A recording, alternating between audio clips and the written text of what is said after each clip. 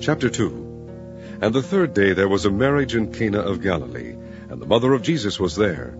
And both Jesus was called and his disciples to the marriage. And when they wanted wine, the mother of Jesus saith unto him, They have no wine. Jesus saith unto her, Woman, what have I to do with thee?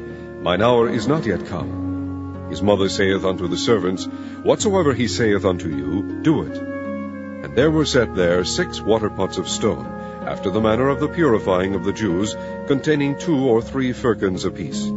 Jesus saith unto them, Fill the waterpots with water. And they filled them up to the brim. And he saith unto them, Draw out now, and bear unto the governor of the feast. And they bare it. When the ruler of the feast had tasted the water that was made wine, and knew not whence it was, but the servants which drew the water knew, the governor of the feast called the bridegroom, and saith unto him, Every man at the beginning doth set forth good wine, and when men have well drunk, then that which is worse.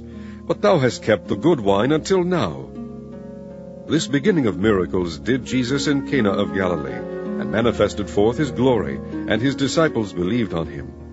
After this he went down to Capernaum, he and his mother and his brethren, and his disciples, and they continued there not many days. And the Jews' Passover was at hand, and Jesus went up to Jerusalem, and found in the temple those that sold oxen and sheep and doves, and the changers of money sitting. And when he had made a scourge of small cords, he drove them all out of the temple, and the sheep and the oxen, and poured out the changers' money, and overthrew the tables, and said unto them that sold doves, Take these things hence, make not my Father's house an house of merchandise. And his disciples remembered that it was written, The zeal of thine house hath eaten me up.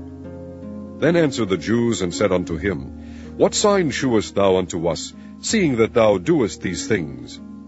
Jesus answered and said unto them, Destroy this temple, and in 3 days I will raise it up. Then said the Jews, 46 years was this temple in building, and wilt thou rear it up in 3 days? But he spake of the temple of his body. When therefore he was risen from the dead, his disciples remembered that he had said this unto them, and they believed the scripture, and the word which Jesus had said. Now when he was in Jerusalem at the Passover, in the feast day, many believed in his name, when they saw the miracles which he did.